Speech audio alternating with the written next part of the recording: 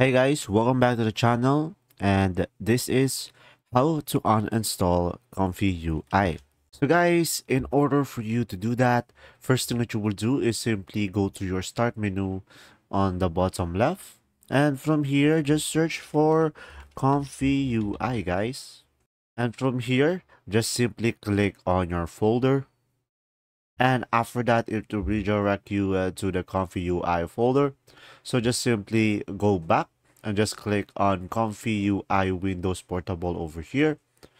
And now once you click on that, just simply go back another folder, and from here you should be able to see the whole files for comfyui. So this is all the files of comfyui. So just simply go ahead and right click on it and delete it.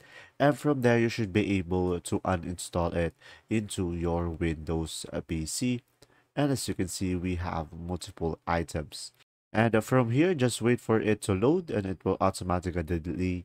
And if you wanna delete the RAR file as well, you can just right click on it and delete. And from there, you should be able to completely remove it from your PC.